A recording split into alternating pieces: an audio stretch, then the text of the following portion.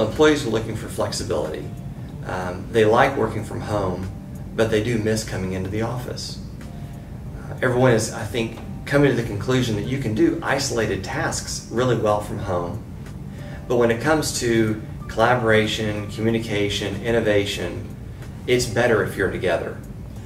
So I think long term we'll see a situation where there's a hybrid where people are working from home but they are coming into the office. And when they come into the office, spaces are now going to be designed to really promote this collaboration and innovation. And then it's also incumbent on the employer to design a space that's so attractive that in a world where an employee could do their work from home, they really want to come into the office.